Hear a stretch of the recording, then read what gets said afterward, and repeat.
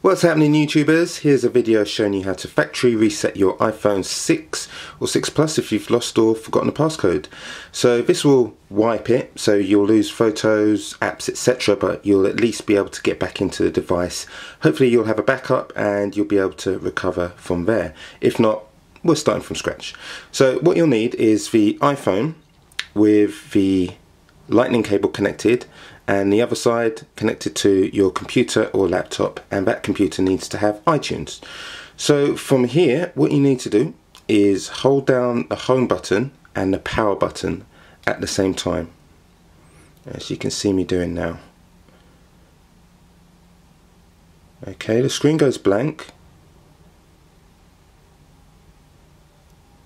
Then we're looking for an Apple logo to pop up, and then the iTunes logo. So that's the first bit done. Now we turn our attention to iTunes. It says there's a problem with the iPhone that requires an update. Click Restore. Are you sure you want to restore? Click Restore and Update. At this point, if your iPhone didn't have the latest version of iOS, the operating system, it will download it, then extract and install.